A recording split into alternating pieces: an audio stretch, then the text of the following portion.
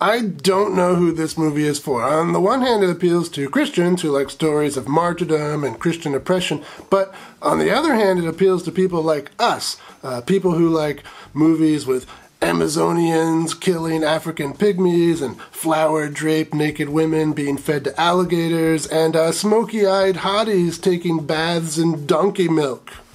Yeah, donkey milk. This movie is for us.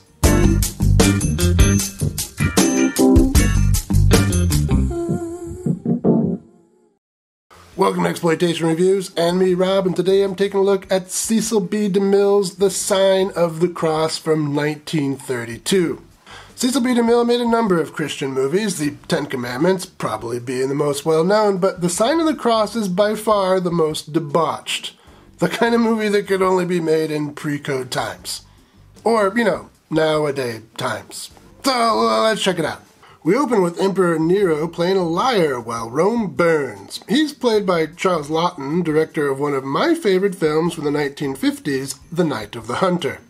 Here, he plays Nero rather flamboyantly, and I wonder if this performance inspired hedonism bot. Jambi, the chocolate icing. Oh, my, yes. Oh. My head is splitting. The wine last night, the music. The delicious debauchery. Anyway, one of his soldiers informs him that by refusing to do anything to quell the fires, people might start to think that he's the one who started them, and that could lead to some dangerous unrest. So, Nero suggests they blame the Christians. Later, a mob is about to apprehend a few Christians when Marcus, the prefect of Rome, intercedes.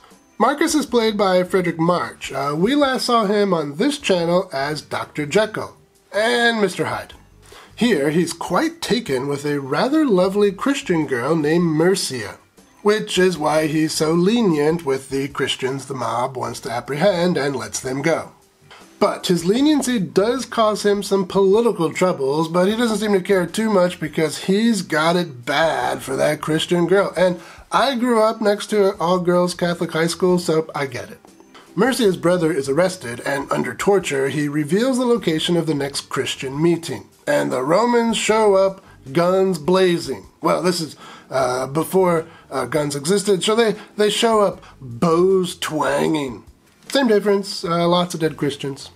Marcus tries to get there in time, but he has an accident, and then the Empress holds him up, so he doesn't make it.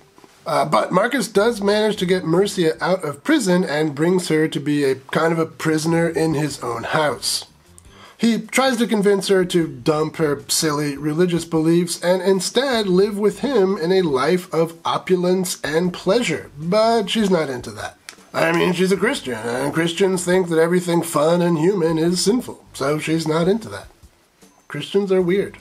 Marcus, of course, doesn't understand this, and he thinks instead that maybe she's just a lesbian, so he asks one of the partygoers to try to convince her to have a good time at the party. Couldn't you warm her into life?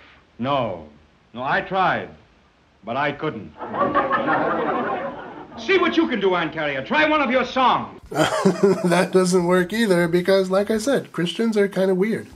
Outside, the other Christians are being led to the Colosseum, where they will be fed to lions as part of a big gladiator event. What will happen to Mercia? What will happen to Marcus? That's enough out of me as far as plot goes. Let's talk some highlights. There are a lot of shocking and therefore highly entertaining moments in this film.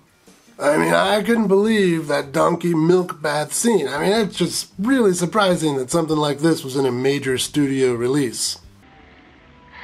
Take off your clothes. Get in here and tell me all about it.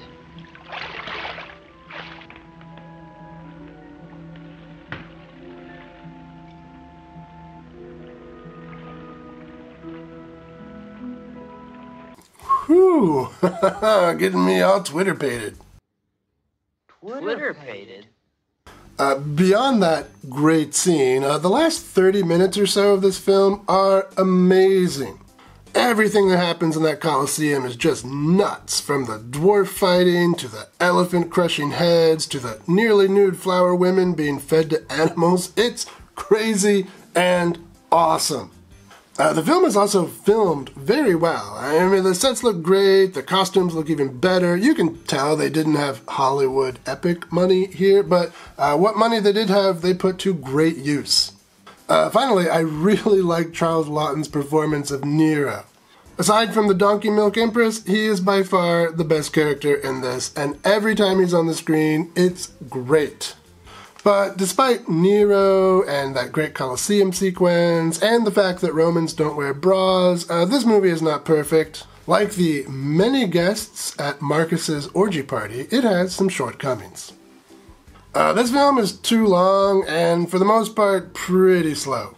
I guess mostly because I just didn't buy into the drama here. I didn't buy Marcus's story. Why is he so enraptured by Mercia? It didn't really feel like love to me. It seems more lustful, and she was obviously not interested in that, so when he doesn't stop his advances and keeps escalating, the whole thing just feels kind of off. And since it seems kind of lustful, and since that Empress was sort of into that with Marcus, I just don't get it. Stop being a weirdo, Marcus, and get in that donkey milk and play around with those milked up milky milkers. I mean, use your head. And your hands. And on a personal note, I just don't understand religious people very well.